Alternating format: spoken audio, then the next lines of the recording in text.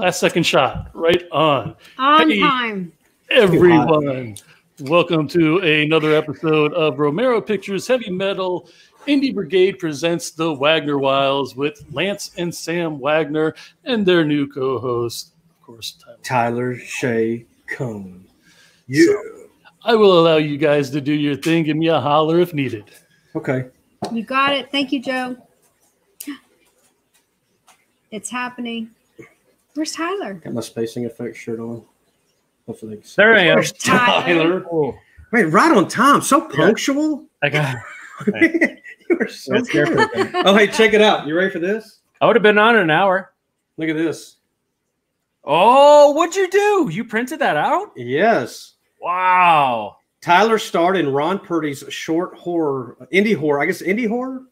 Yeah, indie horror. I'll be right behind you. Oh, my. I'll be right behind you. I'll be right behind you. It is so good. Check it out. It's on YouTube. Ron Purdy and Tyler knocked it out of the ballpark with that one. Thank you, man. That was a lot of fun to do, actually. It was fun to work with Ron, and it was funny because we were talking so much before we did it, and I was like, oh my gosh, like I'm a little bit concerned now because just a little bit because it's an emotional scene. And so am I pulling myself out of that emotional space, just bantering back and forth with Ron. But once he was like, okay, let's go ahead and do this, like it was really easy for me to get back into that space. And he's a great director, and he just kind of slid me right back in. And once we started, I mean, I was on it. For everybody paying attention, Ron Purdy's channel on YouTube, you can see it. 7 minutes of your life, you will totally enjoy it. I think there's links on all of our pages too. I think I've watched it. I've shared it 100 times. Yeah, I think I have like 7 links. 4 of those came from Lance. It's really good. He's doing his job as president of your fan club, right? That's right. Oh, let me real quick before we Rocky and Steve on. Look, so Clegg can suck it. You're my BFF, so you're corner track. Yeah, just like the amplifier, right? See, 211. Brian Clegg, get you some of that little hooker. That's right. You rock, Ron. Oh, there's Ron. Yes, awesome. Oh, there's Gunny. Hey, Gunny, how are you? Okay, so we're doing a musical. This is basically Mr. Tyler Shea Cone's idea too, to do movie soundtracks and scores, and we have recruited 2 heavy hitters for this one. The 2 Grays, no relation, right? No relation. Steve and Rocky Gray. Joe, could you please? And they're not related. They're not related. There's Rocky and there's Steve. So awesome. Hey. And what I think we agreed on is everybody on screen will pick 3 of their favorite musical scores, soundtracks, whatever. And the person off screen. And then Joe's got a couple. And then we'll take some from the comments because I'm sure we're all going to miss something and everybody's gonna go, how could you possibly miss? So that's the cool stuff. We want comments for sure. Total interaction. So I'm gonna make a joke here. So as Tyler and I do this to our screens, it's not because we're not paying attention. It's because the screen got further and further away. I'm gonna lighten myself up just a little bit. She's already tipsy. I am not. Yes, she is. She's already tipsy. Do I look stable to y'all? You look stable, but someone says hi, Rocky. Oh, that's cool on the YouTube side. Very cool. Okay, so how do we do this? How are we going to do this? I don't know. Ladies go first. Ladies go We're first. gonna talk. Yes. Okay, so wait a second. Oh, here we go. What's up? Oh, we didn't give any. You're right. Oh, we forgot the biggest part, guys. Y'all got to introduce yourself. That's right. Who Sorry. are you? Where do you come from? Sorry. Thanks, Joe. Thank you. I'm tipsy too. Sorry. Rocky. Rocky, go ahead. Let's go with Rocky. Rocky. Hey, Rocky Gray here. That's right. I do stuff. You do a lot of cool stuff. All right. Hi, sweet Amy. What stuff do you do, Rocky? I do video games and actually just Killing Floor 2 video game and horror movie soundtracks. Okay, so on the video games, you do the music, or you actually create the video games? I do the music. The music for the video games, and you also do soundtracks as well. Okay. Yeah. Do you do musical score, or do you do songs specifically for the games and for and hopefully I'm making myself clear a little bit. So, you know, you have the score that kind of goes along with scenes versus like in The Crow, all the different songs that just kind of.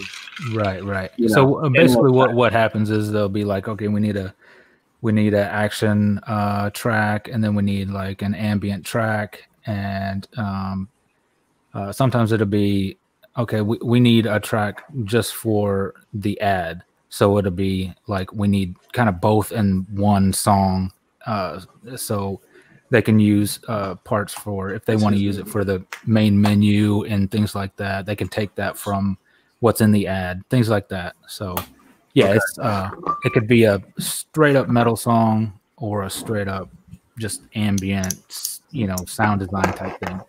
And so, what equipment do you use doing the music that you're making?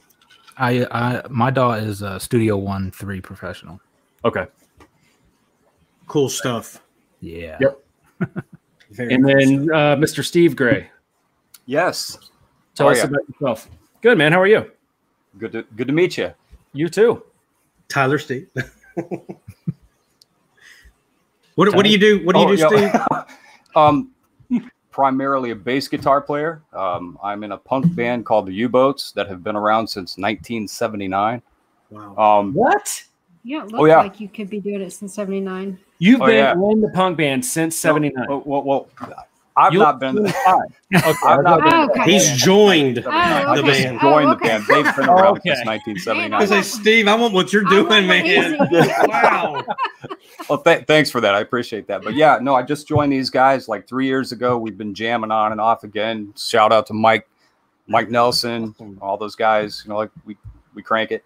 But I also do my own solo stuff. I got music on Amazon Music, Tidal, Deezer, Spotify, all that stuff. That's where I've been busy lately. But also do horror score, just like my man Rocky over there. I've heard some of his stuff. It's fucking badass. Love it. Killer work, bro. Man. Thank you. But yeah, just trying to. Yeah, I'm just a squirrel trying to get a nut. Okay, so you got your band. You also do the musical score, and when you do score, right? Did I get that right? Yes, I do. Okay, so when you do that, I mean, obviously you're doing other instruments than just bass. Yes, you're not just focusing on your bass. You're doing probably synthesizer. No, well, I guess that could be. But my mainstay is the cello. Oh, nice. I played the cello in 5th grade, 5th and 6th grade.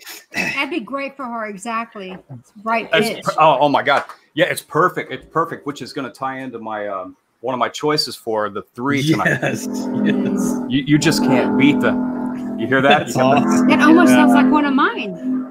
It does sound like one of yours. Wait. Oh, one of the ones that you picked. What you picked, yep. We'll find out shortly. One of the ones we picked, yeah. Anyway, yeah, so that's pretty much what I do. I just I'm just doing what everybody else is trying to do, just get noticed, Awesome. So Rocky and Steve, and let's go ahead and start with Rocky. Actually, are we supposed to talk about ourselves here, Lance and Sam? This is my first time to be your actual. No, you go. You feel free. Everybody knows everything about us. Lance puts it on Facebook every second. Okay, I can roll in. Okay, sweet. So let's start with you, Rocky.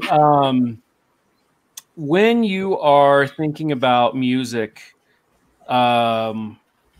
do you have just layers and layers of music theory knowledge and experience that you apply to this, or do you go with more of a feeling towards what you're saying? Because I assume the footage has already been shot, so you're watching the footage and then you're trying to determine what music is going to go along with this. Do you apply music theory, or do you just go with a feeling of what you think this should sound like when the audience sees this scene?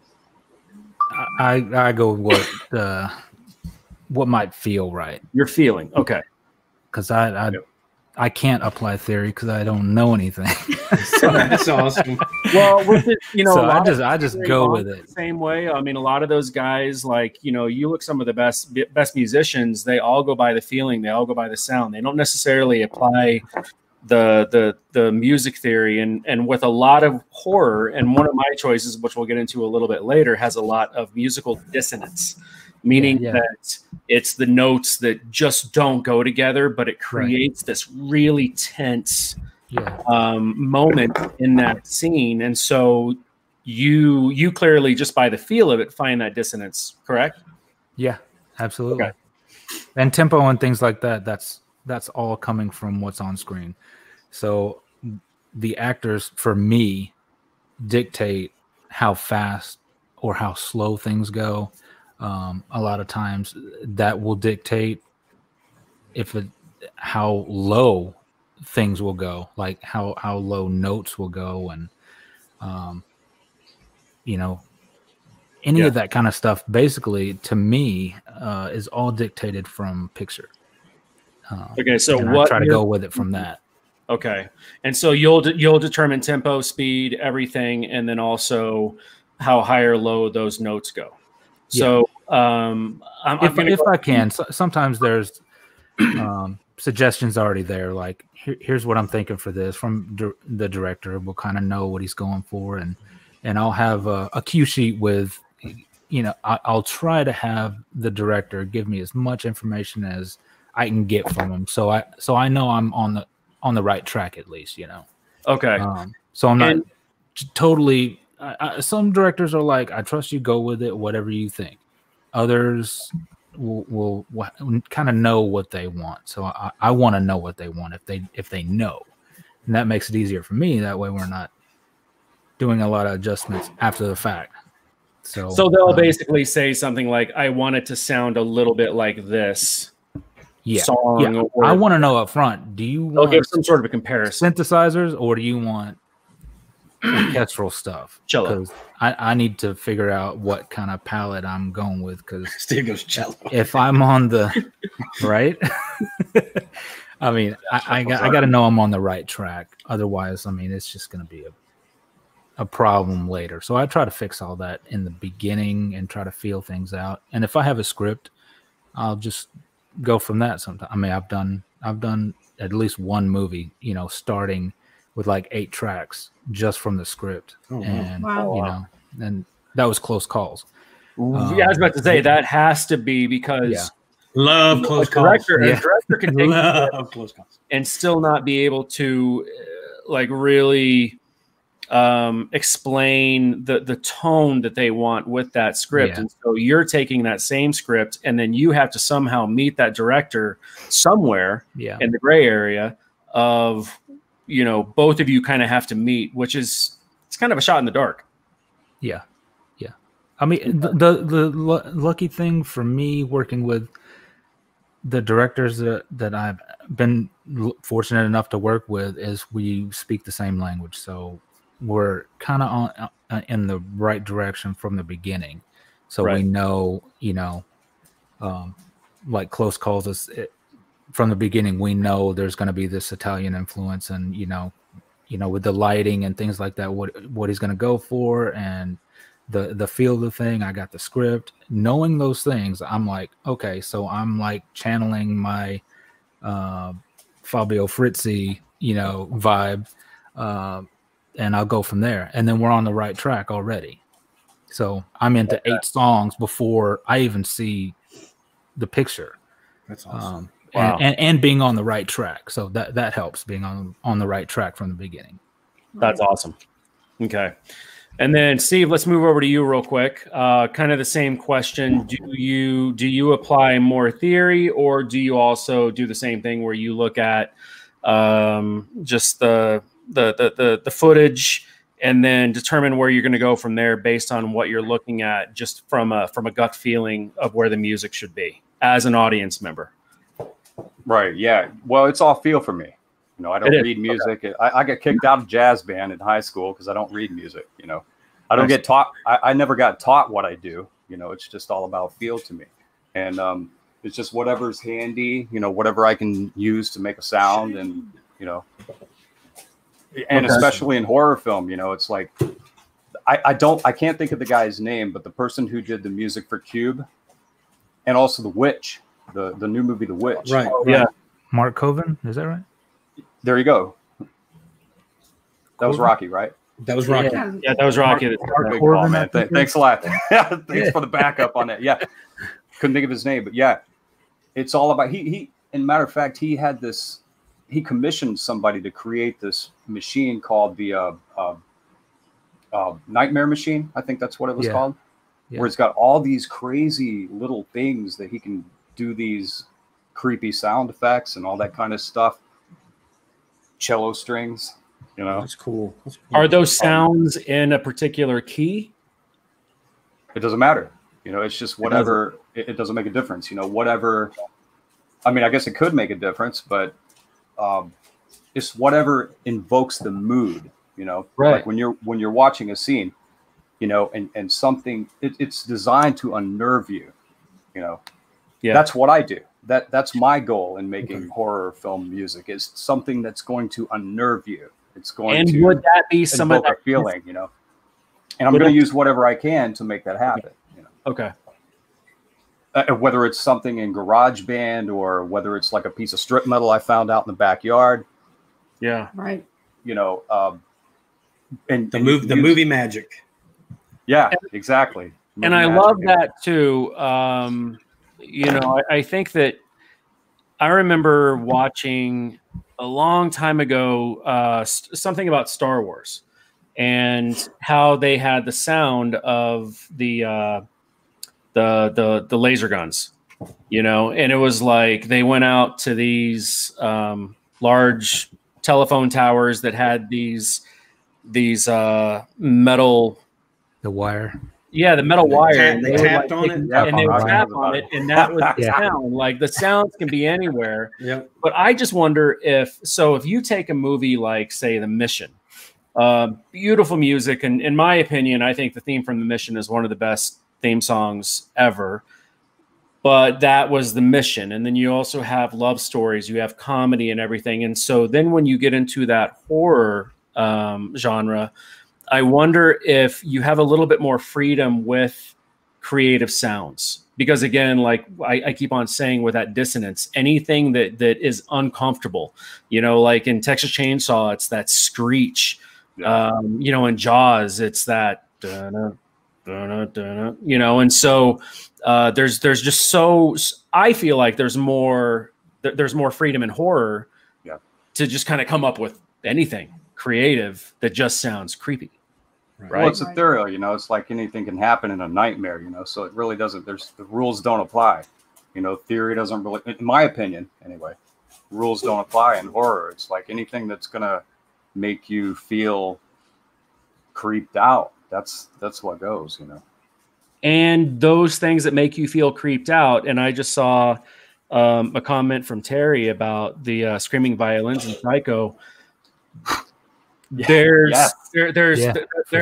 are certain, and it's not even an entire song, but it's just these sounds that last for decades. We all literally, yes, when we hear that, we recognize them, and it's not. I mean, somebody just came up with some sort of a sound that just stuck with it, and it's not even a sound that really takes you out of the movie, because when you're watching it, it's more hitting you emotionally than visually, and so you're still engaged in the film, but that music is somehow like pulling at your strings at the same time. Whereas I'm sure that there's been a lot of films out there where somebody has put in music thinking that it was going to be really great at this time, but then the audience might be like, I noticed the music, like you know, it's kind of a big thing for me in movies. Well, just like the Halloween soundtrack. I don't want to hear the music. I don't want to know I'm hearing it. I want to be after thinking, hearing a soundtrack. It's like, oh, that was in there, but then it evoked a feeling. Oh, I do remember what part that was in, but I don't want to hear the music because it distracts me from what I'm watching. Right, exactly. The last thing you want in any movie is any sort of distraction, whether that be sound, Foley, music, acting, lighting, any of those kind of things. And music, I think, is one of those things where it seems to be so difficult to a degree to where it's almost scientific, because you really you want to evoke that emotion, but you don't want to take away. Right. You know, you're always on that fine line. And so both of, you know, Rocky and Steve, both you guys in whatever you're doing have to constantly be aware of that, I assume. Right? I'm very aware of it, and I break that rule all the time. Oh, you do? Tell us go, about man. that. I want this stuff to burst out of the speakers at you. But the bursting out of the speakers and still being in that moment and in that scene is different. It's got to work than for the not working for for the the scene, and you're like, like, wait, why am I thought hearing Blade a- Runner 2049 was amazing. I thought the sound was a character. Plus, we saw it in Dolby, so to me, Blade Runner 2049 just a character is the sound in that movie. It's amazing. Right. Yeah. But hey, we got to get in our picks because this is gonna. Are we gonna do all three? Like she'll do all three. No, Yeah. Let's do that. Okay. All three are all one at a time because Do- we do- may be over. Some people may agree. Okay, so my first one, and we've all heard it, is the cello. Do do do do do do do do. Just say yes, it is. there it is. Okay, so That's what I'm talking about. Yes. every time you get into the beach or into a pool, do you not sing that song whether you see a Jaws or not? Do you not feel Oh, I'm that not there's singing something Jaws. coming to get you? Yeah. Why are there so many shark attacks? Can't people hear the fucking music? Exactly. You had plenty of warning. Yes. And I watched a documentary, or I watched somebody talking about the making of Jaws, and I think they made like 4 or 5, 20 for all that matters, different Jaws that kept breaking. And so they had to rely on music To really to scare make you. the feeling, because they didn't have an active or real Jaws working to film the show or the movie. So sorry. So it was like thinking back, okay, because I didn't pick horror shows, I picked other things, and then these two guys were like, it needs to be horror related. So okay, Jaws, as I don't agree, is considered in the horror genre. So I said, okay, that's going to be mine, because nobody gets in the water now Because that's yes. without that or Piranha, the movie from the Piranha. One of those two, you're going to hear the music for that. And on that, one thing that I do like about, and you guys will be able to understand this a little bit better from a creative standpoint, but what I like about the music with the Jaws is it starts off with the tempo being slower, with the shark being further away. But as the shark approaches, that tempo gets shorter and shorter and shorter. And so it really does make that audience member think of it's almost on you, you know, and just the music alone, just the tempo is all it took to invoke that feeling of it's almost here. Yeah. You know? And it's like when that scene's over, you realize your shoulders are up here when they were way down there. And then when the scene's over, you can finally, and for all the tough kids nowadays, this is the 70s we're talking about. Yeah. And you never saw anything like this. Nobody went to the beach. For all you tough kids out there. For years. Oh, Jaws ain't scary. That's right. Back the then it production was. quality sucks. Yeah. Bunch of turds. No doubt, man. All right. What about so Piranha? my Piranha was the same kind. So my next one was shocking because I really didn't. I cared for the movie, but I liked the remake better. But for music, because I didn't like the acting, it was overacted, or it was what it was the original Suspiria. Yeah. The lighting and the sound to me was everything, and I just didn't care for the acting in it. But that was just my opinion. So the music drove every emotion I had in that movie. I teared up watching that movie. It's so good. Really? Suspiria? I've never seen it. Yes. So you teared up. It's beautiful, man. It's a beautifully shot movie. Oh. I like part 2 better. Awesome. Or not part 2, the remake, sorry. Yeah, it's not a sequel. Okay, and my number 3 was crud. It's the movie. What's the movie? Joe can tell you. He's got. Joe, what's my picture, please? I forgot the name. I don't know. I looted all 14 of them at once. Here comes Joe. It was Joe's in the house. They had the weird nose. Twilight Zone. Sorry, yes. Twilight Zone movie. Yes. Oh, sorry. Yes. I got the movie. I had him movie. stuck in my head and couldn't get past Twilight Zone. Love that movie. But twisted and the eeriness of when the people's mouths weren't mouths, and just everything about every scene. The movie his set sister the in that tone scene. for it. Yeah. Yeah. So, You want to see something really scary? yeah, like it all wasn't all Yeah. scary enough, you know.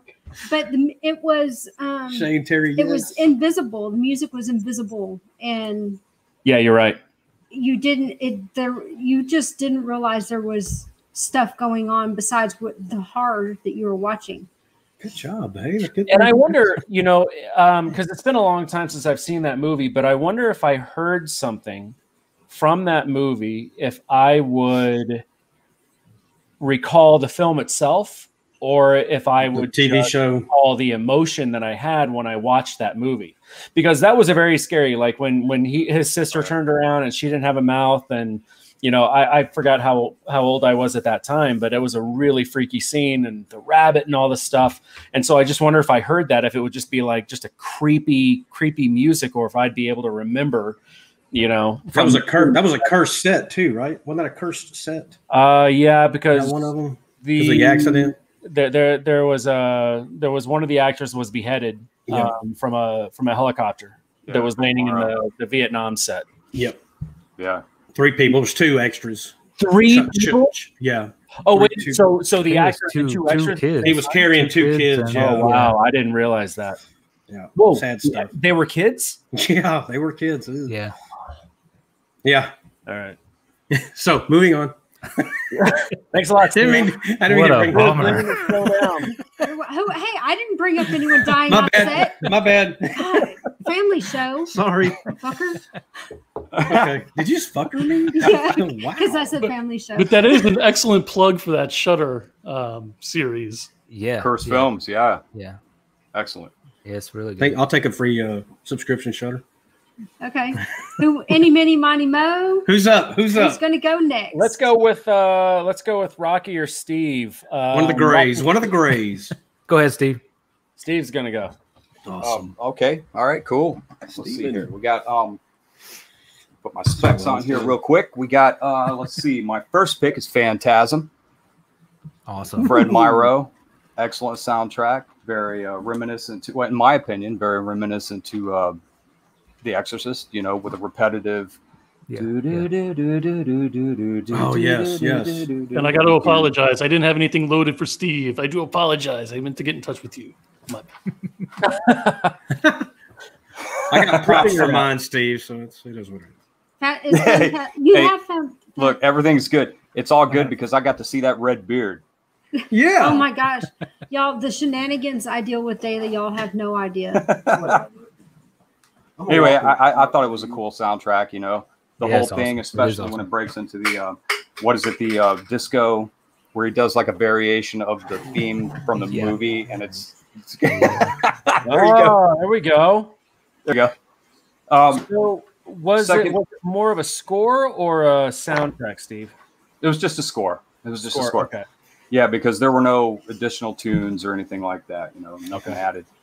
My next pick is Bernard Herrmann's Psycho, 1960. Yes. Yes. Yeah. And I know you all know why I like that. Oh yeah. Oh wait, is that the guy reason? Somebody's on the spot. Look at that. I had that preloaded for somebody else. And that, but no, let's go with that. So this is actually. Oh, that's awesome. When it talks about, Oh, that's you know, See how it's got and this the is where yes. if you let's see, because this actually talks about the dissonance as well. Oh yeah, right here. This allows for new pitches to be introduced that will further increase the dissonance.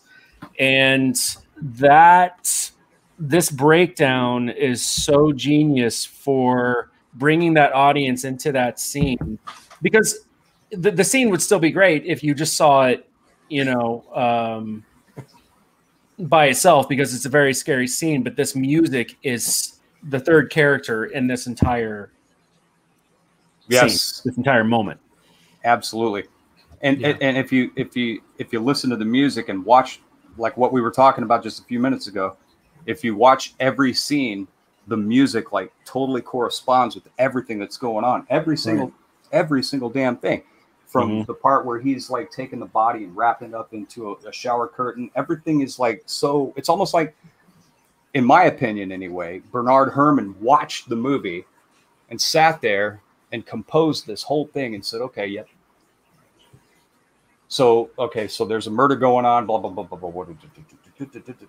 It's like he actually tailor-made every single note to that movie, you know? Right.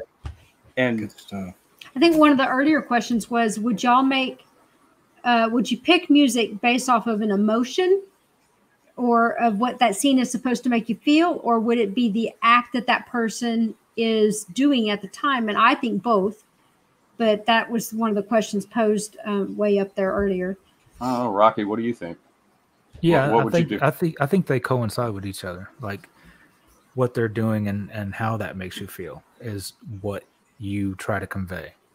And you can foreshadow and all kinds of things. It's like, as the composer, I mean, we get to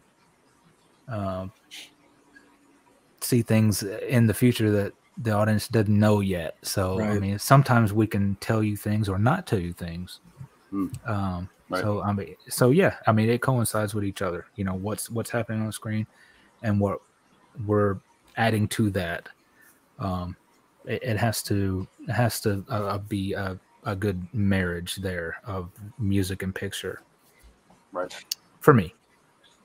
I'm gonna say one of my favorite quotes. Oh, sorry. Go ahead. Were you gonna say something, Steve? Somebody actually commented. Yes, my third pick. Sorry.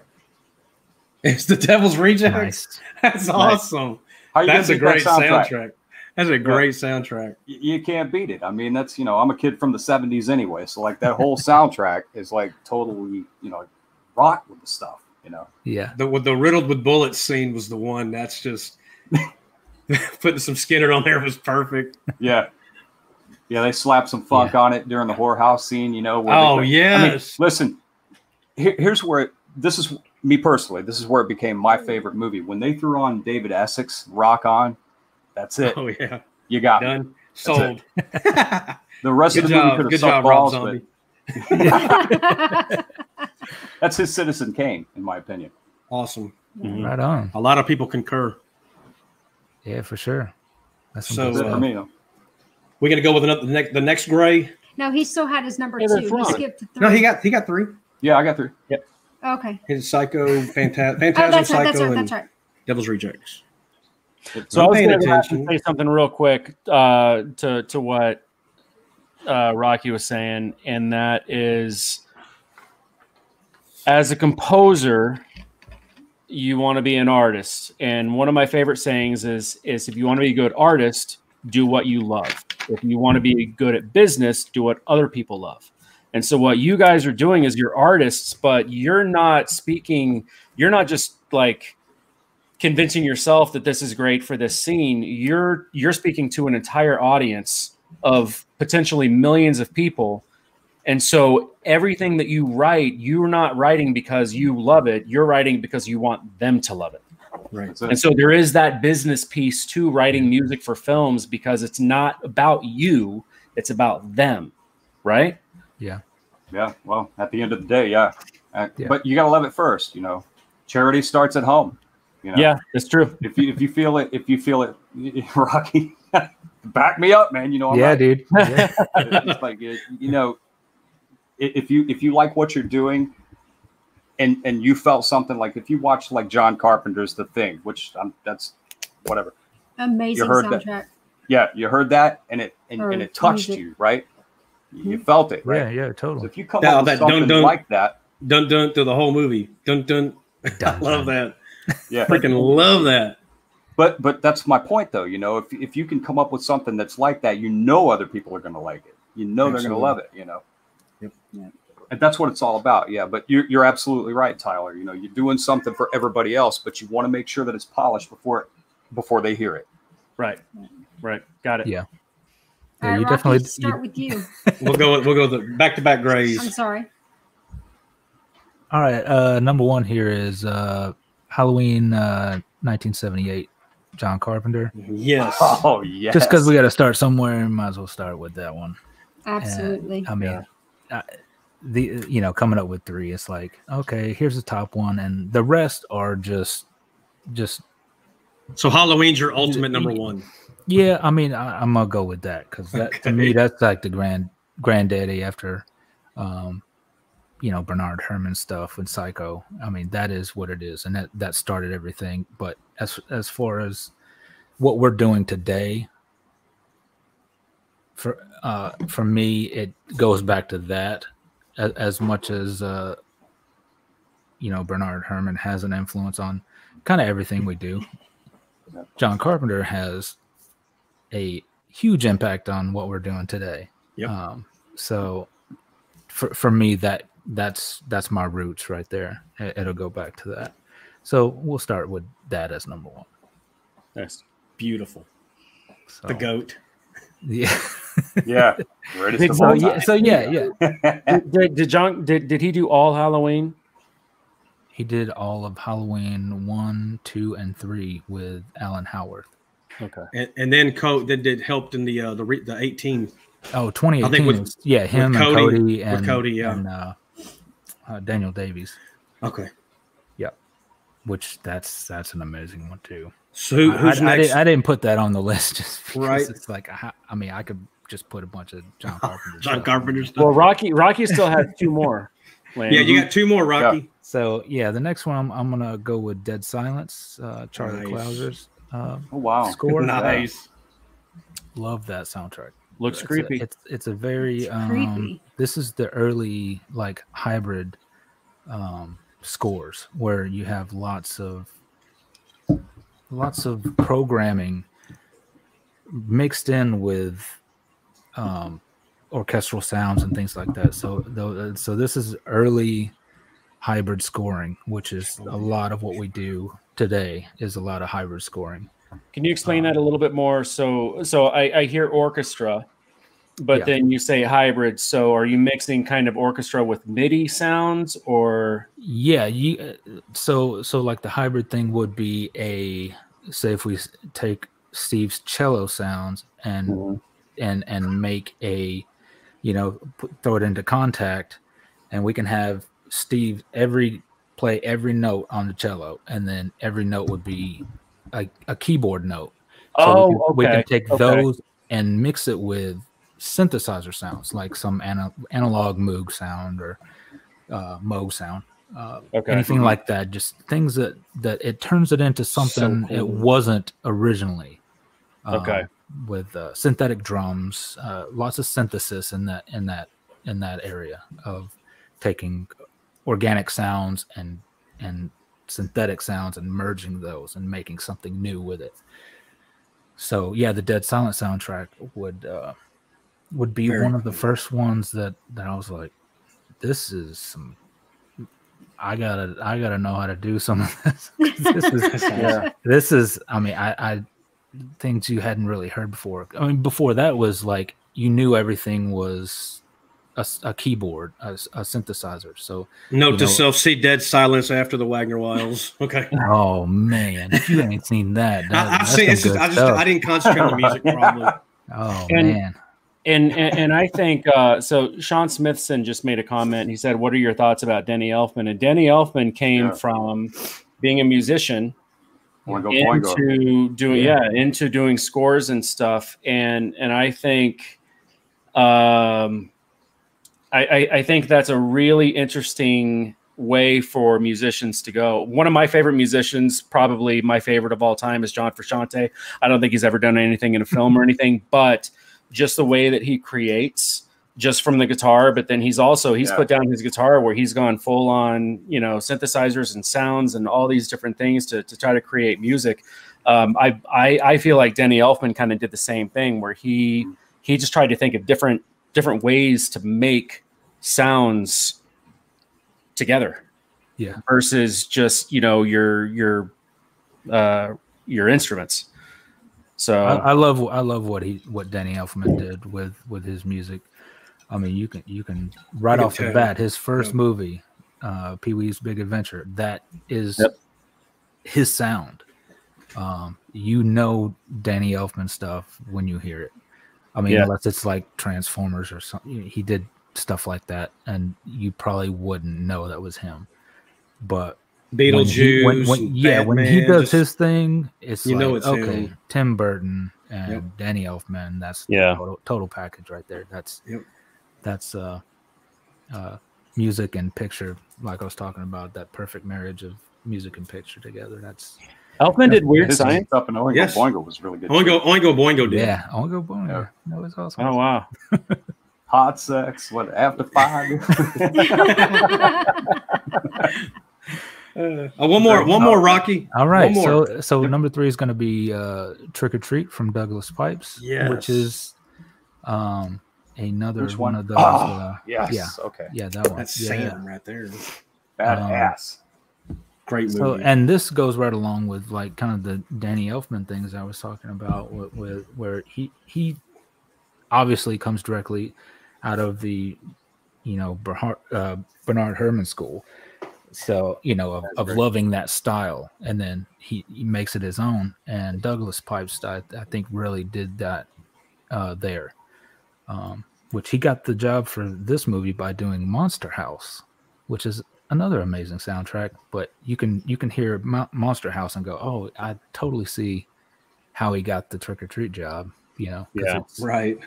He created really something special with that. So that's nice. Yeah. I was about to, if you don't mind me saying, the two trick or treats. Yeah, the Trick or Treat from the one that Gene Simmons and Ozzy Osbourne was in back in '86, I think it was. That was a pretty badass soundtrack. Yeah, Fastway, yes. Look at Joe. Joe had to come in. On that one. Yeah, that's the one Joe was hoping for anyway. No, I love that soundtrack too. I love that one too. Oh, yeah. There are certain musicians that Shane Terry made just a comment a few minutes ago that I would love to see certain musicians move into movies. Trent Reznor. And actually, I know Trent Reznor has done a lot of work on movies, and I know he did a soundtrack for American Horror Story. Did he do American Horror Story? He did the intro music for, I think, season 1. Okay. So he has done that work, but he's one of those guys like Danny Elfman, where who knows what he could do with Fastway, Ron Scott. Oh yeah. Gosh, I miss Ron. That's right. Back to school. All I can think of is him doing that little diving thing at the very end. Yeah. Oh, Rodney, no respect. Your turn, Tyler Shea Cone. Is it my turn? Okay. That's right. I'm going to go last. So we already talked about Psycho. That was one of mine. One that is so I look at things between score and soundtrack, and I really liked Bram Stoker's Dracula for score because it was treated almost like a Broadway or a musical, in the sense that every scene had, and here you go, you have all the way through this, the different parts of the movie, and it's just broken down in a musical format. And that was when I was younger. I used to drive around Texas in my Jeep with the top off, listening to the score of Dracula. Yes. That's awesome. Which is probably really weird for a lot of people that drove by me at the time. Like, what is this guy listening to? But I loved musical scores. I love scores. And then the other one is I really like The Crow. I like The Crow soundtrack. Many good names. I mean, with 9 Inch Nails and with Stone Temple Pilots, and oh my God, you talk about a score. I loved just. I mean, I could listen to this entire thing from front to back. Like, it wasn't like I'm going to skip this and skip this. I just listened to everything. Great. Still to this day, I will, go to the gym and do a workout and just listen to the entire soundtrack. Just love it after all these years. And then the last one is someone just had sex with that show. Somebody shocking Keith would say something like that.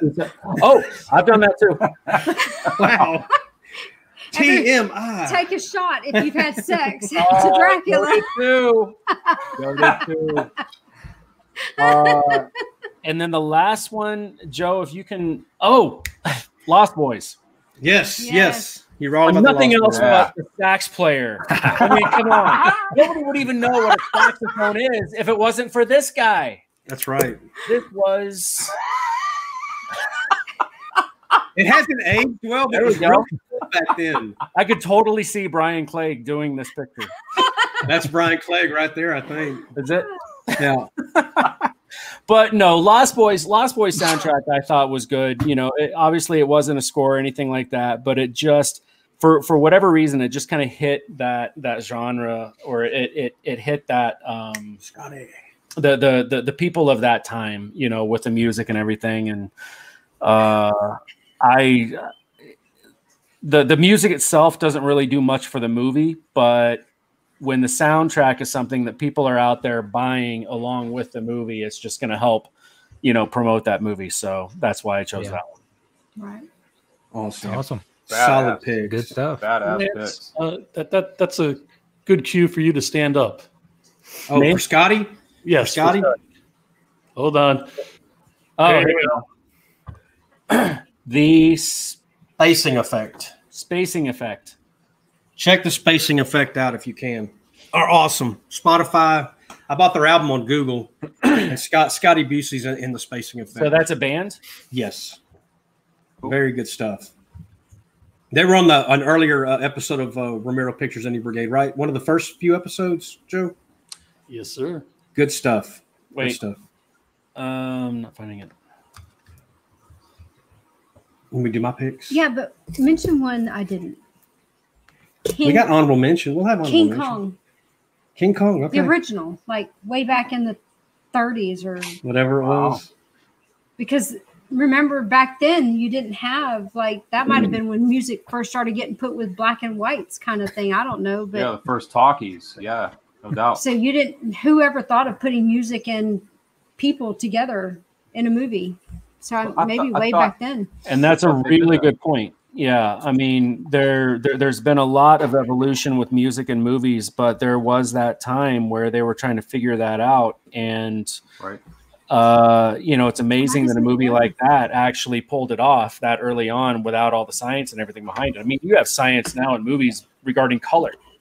Mm-hmm. You know, what colors are going to be in scenes. I mean, it almost seems almost overwhelming to make a movie because if you got to think about music and color and everything else that goes along with it, you know, but they were able to pull that off back then. And with King Kong, I mean, that's amazing. I'm going to start. I have props for my picks because I had cell phone issues this week and I didn't get my pictures in. What's going So on here- with your beard? Is that a Nothing. Nothing. You lost See? the bet. Okay, no. I'll tell you what happened to my beard. We have 2 grays on this screen. That's all we need. We don't need any more gray. We have 2 grays, I no thought you more had a good gray. beard. You have a beard now. Yeah, it's Did you grow that always- yesterday? Yeah, that's what I do. He's always had it. He just decided today he needed to I'm super healthy. update the gray with my bright red from months ago. Glad you just now noticed. You just raid her cabinets and just pull out whatever. I'm going back to gray since COVID started. I'm just going to embrace it. So he's just using the Oh, leftover yeah. color. Yeah, I got to agree with Gunny. Side effects of pineapple whips. Whips. Okay, I'm y'all. actually, That's not right. We seriously bought a license man. plate holder today that has pineapples on it. It'll be on my car tomorrow. oh, that's ridiculous, Lance. Come to Florida. I love pineapple. I love pineapple. I'm Okay, here we actually go. going to real quick. We were talking about the gray. I'm leaving in 11 days to go shoot Butcher's Bluff, Awesome. and all of this is going to be Nice. brown because in the script it says somebody in their 30s. Something like Yes. You can pull it up. an excuse to color my beard. Let it get longer. It's going to dye your skin. Note to self. And then shave the depth you need. But the shorter it is, the more it sticks to your skin. Bill O'Burst was on set yesterday. Well, maybe I shouldn't do this Why? because Sam just scared me. I don't know if I'm going to be able to do I've it. never had a problem. Well, Just do it. no. I'm saying you color it, but let it grow out, even if it's shaggy, and then color it, and then shave it or trim it to where you like it. I'm leaving in 11 days. He'll get it figured out. You've got plenty of time. He'll get it figured out. To let it grow a little longer. And here is Sorry. cosmetology with the Wagner Wiles. I'm sorry. All right. All right, Okay. let's go, Lance. My very one. first pick, and there's a theme to my picks with my props. Let's see who gets it. Okay. Besides Steve. Besides Steve and Rocky, who I've already seen. Okay, there's one of them. Going closer, you can't see. You can see it's probably the 13th 3D. Yeah. Part 3, love it. Harry Manfredini, I love it. And I love the reason why I really love this one is because he took it to the next level. He made it like a disco sound in the opening scene. Yeah. And I love that. So here's number 2. I'm gonna say my favorite for last. Do it opposite of Rocky. And this is, can y'all see that one? Nightmare on Elm Street 3. Yep. And that's with Charles Bernstein, I guess, was the composer, I guess. But then like Don Dokken or Dokken is what is that, a little toy? Yeah. Oh, he has figurines. He doesn't have toys. They're not toys. Or dolls. Sorry, figurines. Sorry. Anyway, Dokken's a big. I'm a fan of Dokken. Yes, Dokken. Yes. Come on, George Lynch. Action figure. George Lynch is about to pick me off the show. No. George Lynch is the GOAT. He works out in Tampa, by the way. Oh, that's awesome. And here comes my favorite. This is my absolute favorite. And this is. Does everybody know what that is? Dun, dun, dun, dun, dun, dun, dun, dun. Leprechaun? Halloween 3, buddy. You better recognize. That is the movie. I love Halloween 3. Tyler's face. I think that's Halloween 3. I think that's an LMAFO thing going on with Tyler. Halloween 3 rules. That's right. Halloween 3 is awesome. Thank you. I do like Halloween 3. Before we for us, Lance. That's it's the best part about that, and I can't. He said his name a while ago. Rocky Alan. Yes, I can never say his name. And then John Carpenter helped with that, and that's just the whole thing. Kind of like you were saying, Tyler. As you listen to it, it's like scenes of the movie, and you know exactly which scene from the movie. If you were listening to the soundtrack, and then plus the goofy song that they from London Bridges, Rocky. Is that what it's from? That's London what Bridges, it's based off of. Yeah. And my daughter calls that an earworm, and it's stuck with you forever. Oh yeah. My wife it is earworms, and those are bad. Lance gives them as often as he can. He'll post it and say, "Y'all are welcome. Y'all be singing that the rest of the day." It's like the other thing is a phenomena. Yeah. I'm sorry. Go ahead, Tyler. No. You go ahead, Sam. Joe had a couple picks he wanted to do. Yes, Joe. Oh, go, Joe. I mean, again, I was talking to Steve earlier, and I'm more of the rock and roll kind of guy. And I'm actually surprised that some of these are, I only have 2 that weren't brought up because I already knew what everybody's picks were. But one for me was Shocker. You're going to get lots of love for that. I'm telling you. Yeah, I mean, good stuff. Megadeth, Alice Cooper, Soraya, Hell, yes. Boys, Bonfire. Nice. And Wrath of, what the hell was it called? Yes. The freaking super band. That Kings of Wrath. Yes. Kings of Wrath, I think. Damn it, I'm drawing a blank now. Kings of Rap were in Shocker? Or they Kings of Wrath. What are they? Dudes of Wrath, I think. Dudes of Wrath. You had it on a while ago. It showed up clear. But Paul Stanley, Alice Cooper. Yeah, right. The other person in that movie. They pulled together just almost like a Tommy Lee. Type it was like the first super band, and they played music for this soundtrack. Cool. Yep. So that's cool. That was one of them. And the other one was An American Werewolf in Paris. I mean, soundtrack 10 times better than the freaking movie. Absolutely. From a 90s rock standpoint, I thought that was a pretty good soundtrack. Who was in so I don't remember that film. Do you remember any of the bands that played on that soundtrack? I do, as a matter of fact. And I actually have it pulled up. Bush, Better Than Ezra. Oh, nice. Oh my God. Fastball, and a few others. But yeah, well-known bands. Bush rules. I saw Bush at Red Rocks. Was it last summer or the summer before? I actually saw Bush, Stone Temple Pilots, The Cult, and 9 Inch Nails. Oh, Jesus. The Cult. Yes, man. Love to see a show there. It was amazing. Love The Cult. We should come out. Well, not right now. Nobody's out there seeing shows because of COVID, but right. Right. But no, it was good. Did you say I wrote some of them down in the comment? We had Hellraiser, Cannibal Holocaust, The Thing, and Escape from New York were some of the ones in the comments. Escape from New York had a lot of dissonance in it. I remember that. Like the music was really, it seems to be a lot higher pitched, more stress, you know. John Carpenter again. Yeah. John Carpenter, somebody, and I was trying to find their comment. So did John Carpenter, he seemed to be very involved with watching the movie at the same time as making the music. Right. And Rocky and Steve, I mean, it sounds like you guys kind of follow the same practice as well, right? Where you, if I can, I definitely, that's how I prefer it. I'd rather score the picture than just seeing what happens, you know. Now, does music ever give you inspiration for, like, do you ever hear somebody else's work and you're like, oh, I would put that into this scene. I would. All Like, the time. do you ever imagine like scenes with? The reason why I ask is because a lot of my stuff, a lot of my ideas for films or music videos or anything like that, like I love listening to music and putting something to it in a picture, you know, like a film. Like I used to imagine, without even ever seeing anybody's music video, I would listen to a song and I would create my own music video to their song.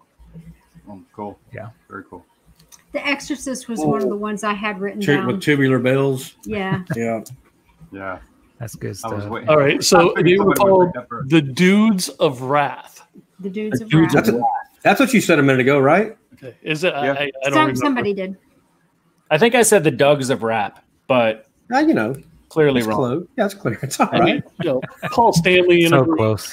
Alice Cooper and Tommy Lee, and you know, one of the guys from Van Halen. It's Which just one? those guys.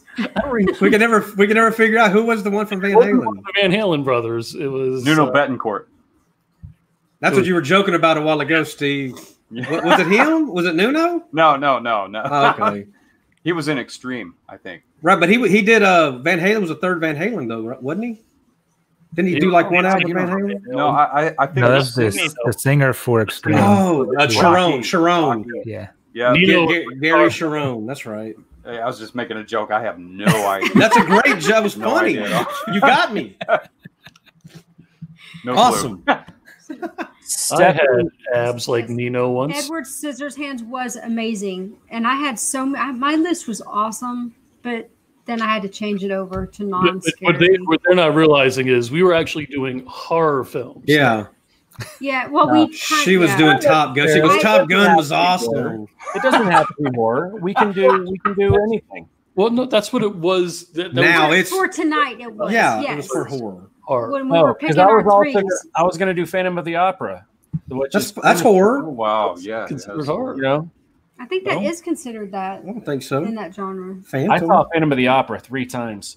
That was pretty amazing.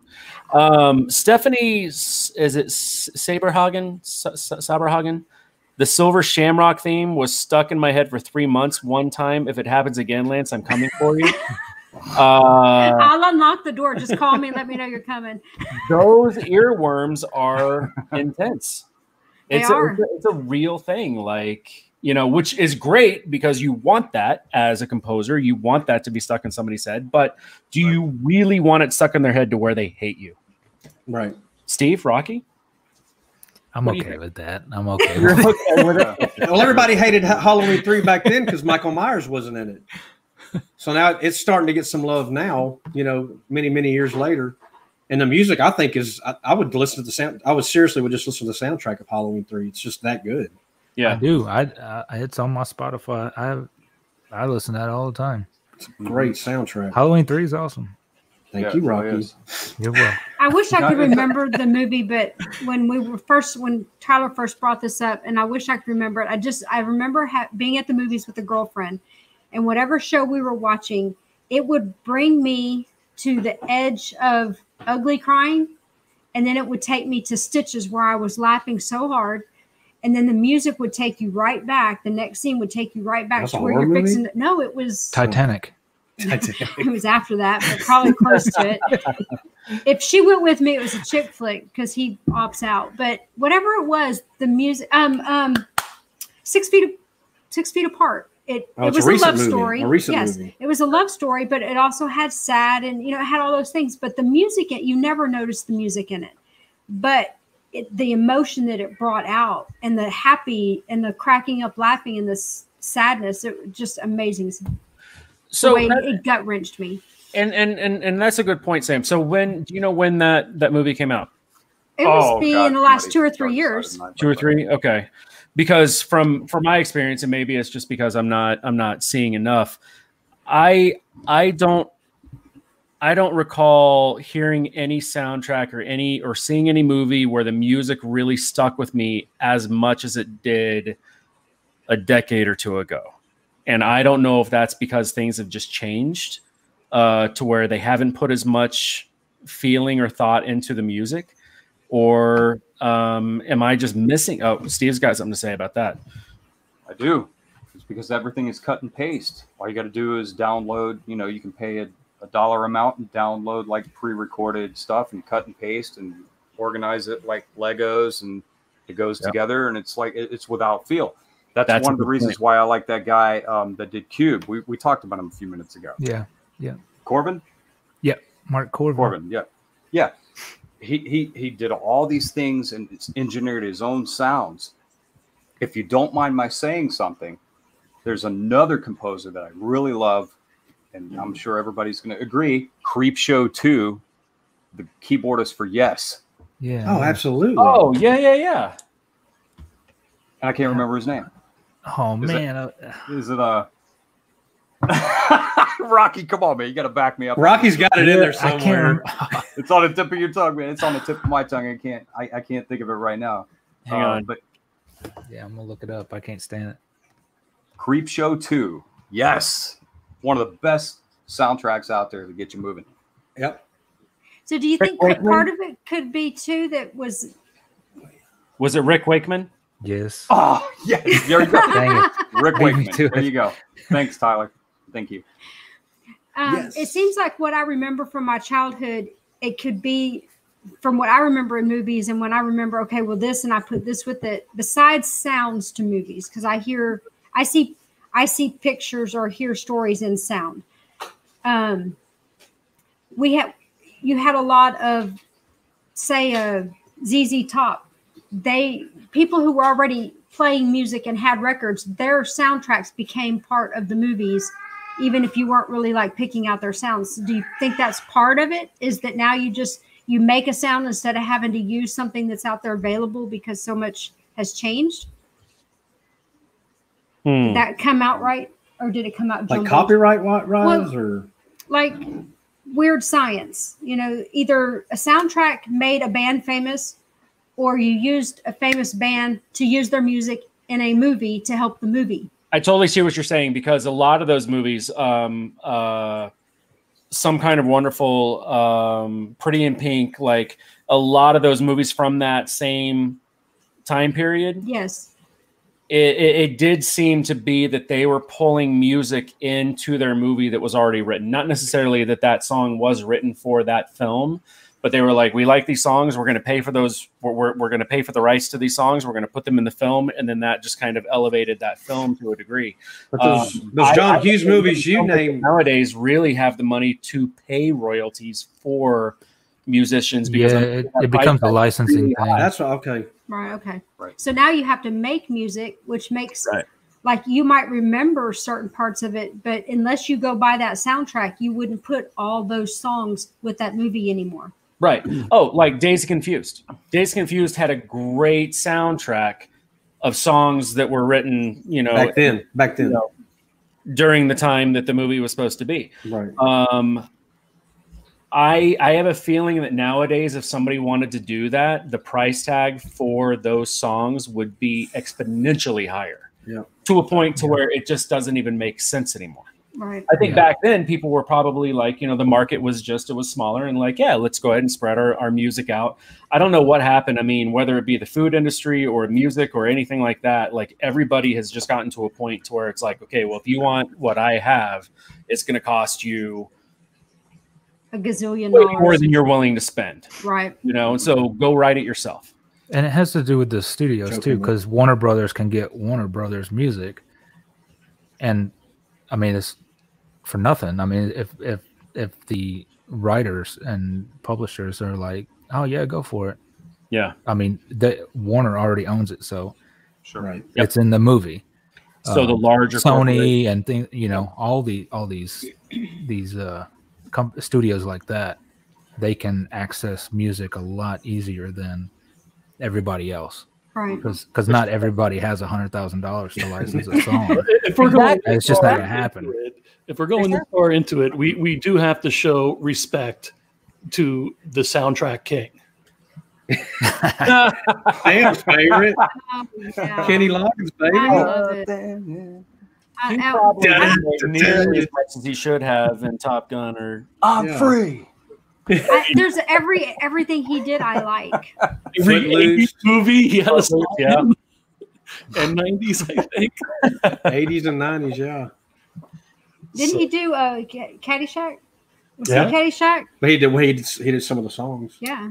he really did do a lot. I forgot about that. Yeah. And that's another one like we were talking about, like Danny Elfman, like where he had his own career, but then he moved into filmmaking and started doing music for movies, or they just paid him for it. I don't know if he did it for movies. Right. But that does happen. I mean, some of these Mine guys too, are Stephanie. told to, they're given the movie, they're given the concept. I think Linkin Park did it for Transformers, where they said this is what we're doing, and then they went and wrote the song for the movie versus the movie coming to them and just saying, "Hey, we really like the song, we want to put it in there." Yeah, and Jimmy Page did it for Death Wish.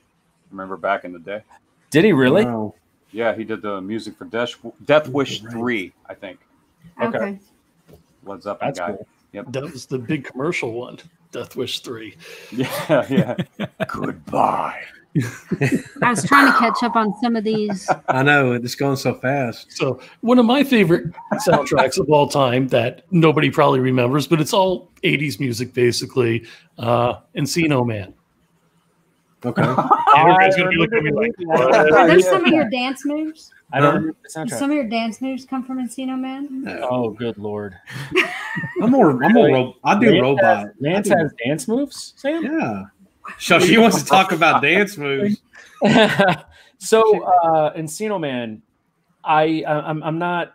All I can think about is Pauly Shore and the Weasel and everything. Like, do you remember any of the bands or any?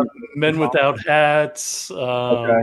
Yeah, it was basic 80s music. 80s music. It was just a compilation CD, basic is what it boiled down to. But Yeah.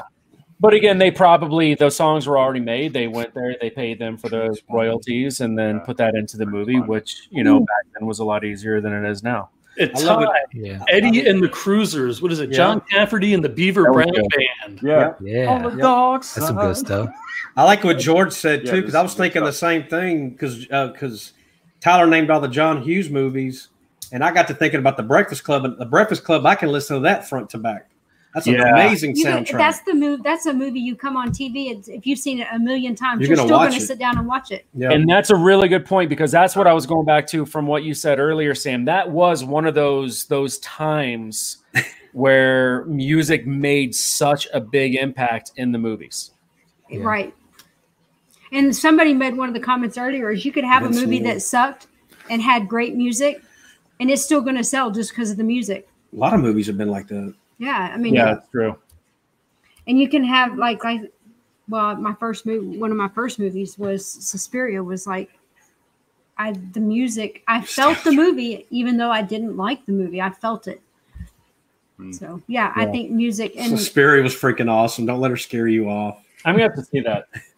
make sure you watch the 77 one and then the remake one, and see. Okay. Tell me what you think of the difference. Both are excellent. But Kind of like that Lucio Fulci's Zombie. Right. Mm-hmm. There's nothing nothing like listening to a porno soundtrack while you're watching. Yeah, All right. that's exactly what it was like. It made sense though. It made sense. You know? When you're watching it, it's like the context is perfect. You know. Yeah. I loved underwater zombies. And you know, it was Fighting a shark. Yeah. Yes. Wow. I mean, what am I? I'm eating my Pop-Tart watching this thing. Like, what am I watching here? That's a real shark too, Steve. That's a real shark. Yeah. Yeah. They sedated. poor guy. Jefferson Starship and Mannequin go together like chicken and biscuits. Yes. Absolutely. Ready Player One. I've never seen that. I've yet to see that. You haven't seen Ready Player good One? one. I own it. It's I own good. it. I haven't watched it yet. Oh, It's back there. You seem to own everything. I know. I own a few. Yeah, Well, there's so many movies out there. I mean, everybody's listing some really, really great soundtrack from Shining in 1980. Oh, yes. Excellent. Oh my God, yes. Shining, Excellent. 1980. Now, The Shining was tough for me because, like, I liked it and I wanted to pick it, but I couldn't pick it because you can have movies where you might have an amazing actress that she's going to be like the top actress of your pick, and then you have the most amazing score person, and then I'm going to get it wrong. What's the awards? Grammys? The Academy. The Academies. I always get them. Oscars. See, you go to the Oscars, and you've got the two top people, and they're like, I'm not going to win because his music's going to beat me out of overall or whatever. But sometimes you can have amazing everything, and then you can have the top of this and the bottom of this, and then somehow they still work magical. I know it makes sense in my head what I was trying to say. She's pretty. Ron She's pretty. said that Lance has been too busy like sharing a video on Facebook all day to actually listen to any music. That's right. Lance right. listens to Movies. so much music. Y'all, there's probably as many CDs. We still buy CDs. He still buys CDs All about physical all media. the time. And he listens to music nonstop, really, really loud. Yeah, Huh? I listen to music loud too. My son, hey, there's Marcoangelo Porta. I get my son is always telling me that I listen to music too loud. My phone tells me that too. The loudest that my phone goes for whatever reason isn't loud enough. I think that's the problem with the phone, not me. Right? Maybe you need better headphones. Yeah. I used to go to sleep listening to Metallica with headphones, and my parents could hear it in the room next to me, and I would have it on headphones, and they could hear it, and I would go That's to too sleep loud, with sir. Yeah. I know, and I know that now. But back then, I was Demon Night, invincible, and it yes. didn't really matter. And I'm not There's a good one right there. Look at that. Demon Night. Oh, yes. Demon Look Knight. at Great. all Great of one. that. Rollins, Rollins band. Diadems by Menace Megadeth. Free. That's a great one. Love Anybody connected to Nirvana is awesome. So the Melvins were on there. So that's good stuff.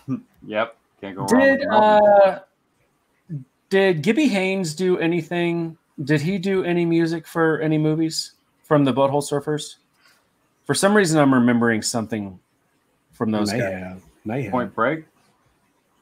That would have made sense. It might have been Point Break. All I know is I'm thinking of Pepper right now, and I want to try it. So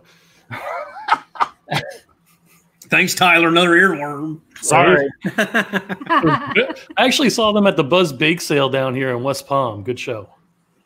Good stuff. Oh, was it good? Excellent. Excellent show. Who was it? Who'd you see? The Butthole Surfers. At a Yep. bake sale?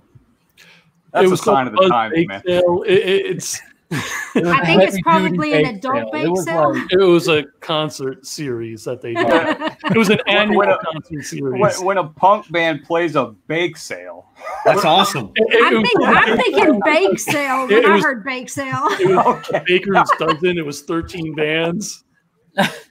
Now she's thinking get baked. I'm That's what thinking she's thinking. you're going to go Right, listen to right. bands like Okay, that. so Everyone's it- going to be baked. It was an outside thing, and I can guarantee a contact high just by walking in. Yes, I got one right. And Sean Smithson just said that Butthole Surfers, they were in Killer Clowns from Outer Space. Wow. Nice. Thank you, Sean. Thank you, Double S. Judgment Night. Double S. Double S. That's what I call Sean. First name, last name, I both wonder start why with my S. ears were bleeding. Omen. Yep, we talked about Omen. Oh, Judgment Night. Holy shit. Somebody said something about Judgment Night. Cruel Summer and the Karate Kid. Yes. Like sour cream and chives. Damon's brain is just amazing. Who said that? Damon, his brain is just amazing. I mean, as soon as he gets on that BMX bike and heads out to the beach. And someday we got to talk Damon into coming and just spending some time with us. He is a trip. A lot of fun. Y'all, there's no lie. I can text Lance when he's at the corner down the street because I can hear his car coming up the road from his music going in the car. True story. It's too loud. I believe that. It's too loud. You're too old. I'm too old. It's too loud. But, well, y'all want to mention where everybody can find you? Yes. So you start Rocky, wrapping it up. why don't we start with you? Then we'll head over to Steve, and then Lance will tell us that he's either going to be at Taco Bell getting a pineapple whip, Everybody knows what I'm or he's going to be at Mod Pizza getting a pineapple pizza. We haven't had one of mod those. since COVID started. Yes. Oh my goodness. That's high on the agenda. I'm even missing it. Yep. Oh. All right, Rocky, where are you going to be?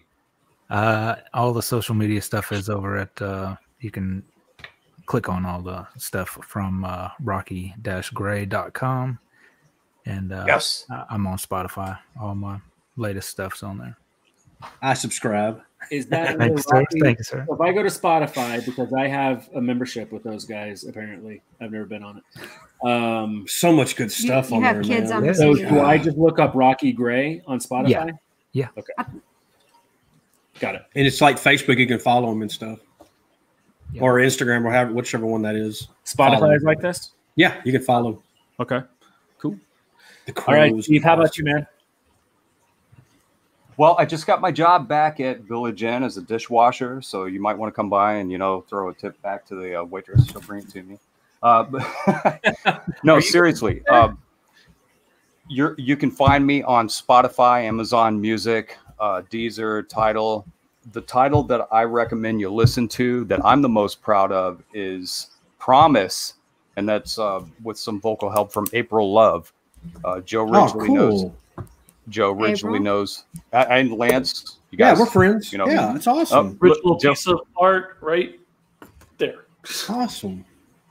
Yeah, she did the artwork. But yes, Murder of Crows, U-Boats. Let's see, what else is there? Viral Panic. Just go up on Spotify, check out Steve Gray. You'll hear all my stuff. Awesome. And It's not the best. It's not the best. Listen, I'm gonna tell you something. It's not the best, but if you want to listen to some noise, that's the stuff to listen to. It'll get you through what you're going through at the time. Nice. Good stuff. Oh, and by the way, real quick, I like to draw pictures and do some graphics for my buddies in the Indoor Brigade. That's I right. can never say that word. Brigade. Steve did that right Steve's there. doing the artwork for our weekly shows. Let me try that again.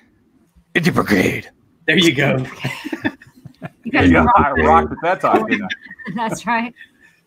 For the Romero Pictures Indie Brigade, all the shows, right? He's doing he's doing most of them.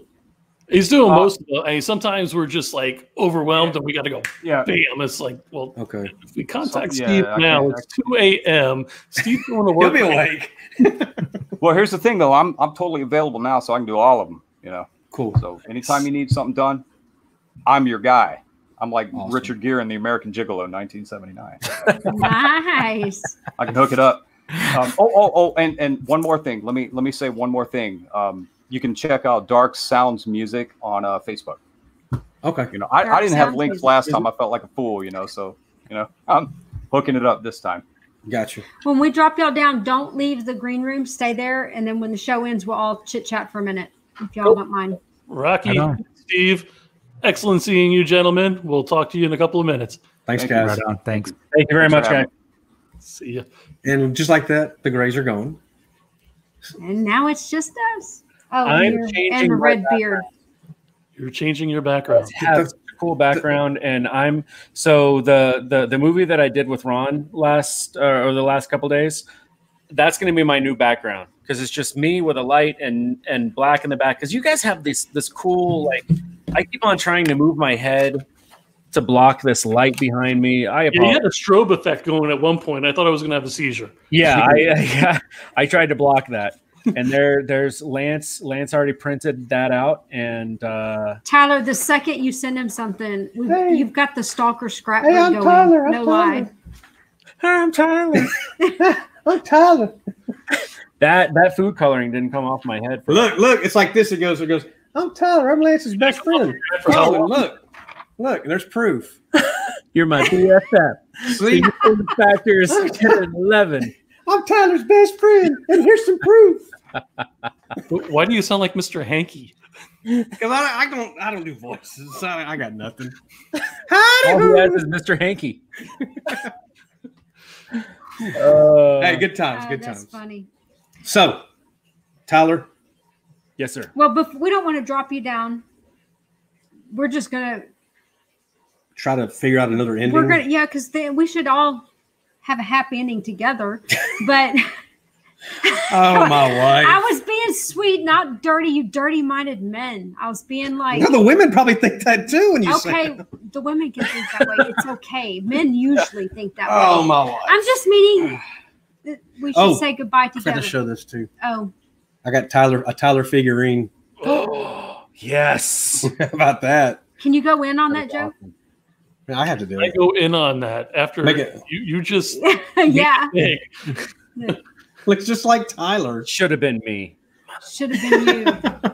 I got my happy ending lights up now. So Thank you.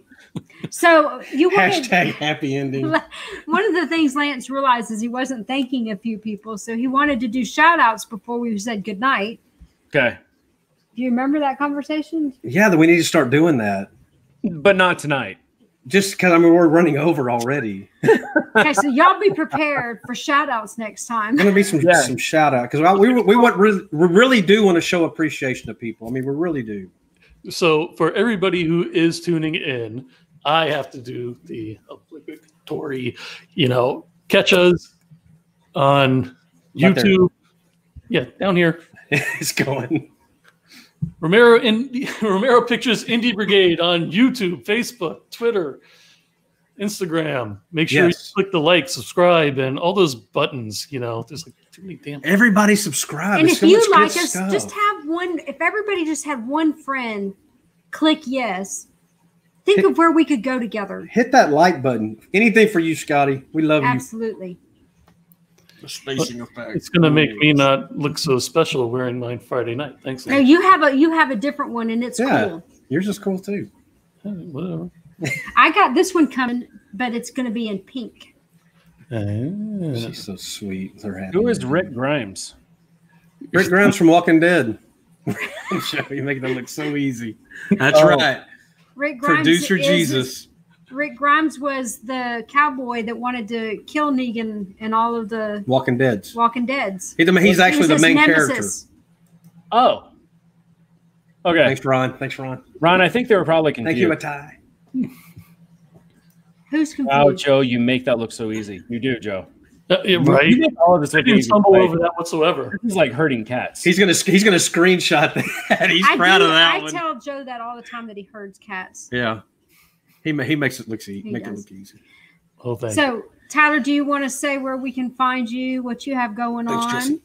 Yes. So I'm going to be, so right now you can, on Facebook or Instagram, you can see I'll Be Right Behind You, which is a short that I just did with Ron Purdy, which I'm really proud of. And it was actually a lot of fun. He and I talked quite a bit before we actually shot. And I don't think we even took that many takes. It was very easy to work with him. And then I am leaving here in 11 days. I'm going to be shooting some scenes in Butcher's Bluff with the director and creator William Enstone. And, we'll see what's going to be coming down the pipeline after that. I didn't mean to. I said earlier, Bill Oberst was on the set He was this there weekend. today, yeah. And then last weekend, our buddy Scott Williamson was on set. And I believe, Scott Williamson was there. And I believe that when I'm there, hopefully Scott's going to be able to show up. I don't know how far away he is, but I believe He's far He lives away. in Michigan now, so He's far Oh, he's away. in Michigan. Okay. I believe Elsie Holt is going to be there. When Awesome. That's awesome. awesome. Yeah. So I'm looking He's a forward good to that. guy. In communist Russia, Lance don't end show. Joe end show. The hell, Joe? I thought you were leaving, Joe. I'm glad you came back. That's funny. I had to do an audition today with a Dutch accent. How does that work? I bailed. I couldn't do it. I either sounded Indian or I sounded German. Couldn't do it. I was like, What did you mean you couldn't speak Dutch? I don't even know. I don't even know if I've met anybody with a Dutch accent. Maybe you needed to put the braids and the clogs on to be able to do it. Hey, Tyler, hey, Fungu. In the Dutch. And Yeah, Stephanie said, would you like a slushie with that? Yeah, gold member. You should have done gold member.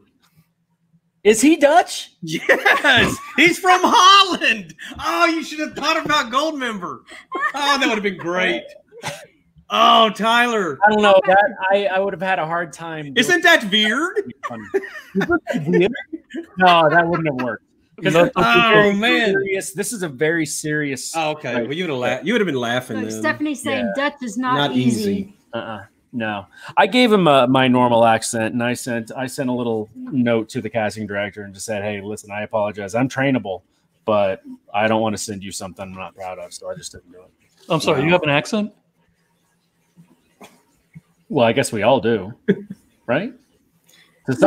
We all do to somebody. To somebody. As a matter of fact, my friend that read with me today, who's also an actor, she said that when she has talked to other people from other countries, they said that we sound like we're in the movies. Because movies, Everybody's not. Even people who have accents sound. What does Lance call it? You speak American. that's awesome. She's funny. She's got jokes. But we do. I can see what they're saying. Where when you watch most movies that are out there, I mean, that's with the American accent or whatever it is, and so I think that people from other countries are like, you sound like people. You watch a show and then you hear an interview and you're like, what? Like Andrew Lincoln from Walking Dead, Rick Grimes. He's British. Yeah, He's straight up British. And you're like, what? But so it's easier apparently to take your non-American accent out than to add in someone else's accent to your American accent. Yeah, and I heard something that I think Robert Downey Jr. was the only actor in the Avengers that was not from Australia. Oh, wow. Wow. That's nuts. And you didn't know. All right, so we can be found everywhere. Y'all know you can find Lance. He's everywhere. I'm rarely on social media. Are y'all laughing at me again? Are my No, impellers out? we're laughing at Lance. We're not laughing at you, Sam. We're not. Are you stuck on this? He's always on social media. And if Lance is on social media, I am on social media. Unless I'm at work and then my reception gets screwed up. So. And if your reception is great, you still shouldn't be on your radio because trains kill. No, not on my phone. There's certain times we can be on our phones, and I still am having issues.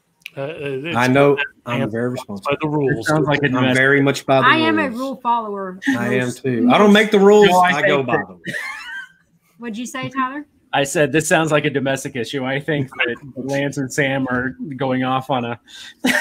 I have a great ending for the show tonight, Joe. Is it a happy one? Well, like I'll give her a kiss like that, okay? And then I'm going to say this: Brian Clegg sucks. Oh, am I supposed to play the? Why? We know what the happy ending is to our show. What? No, Joe knows the happy ending. Are we done? We can be. We love you guys. Love y'all.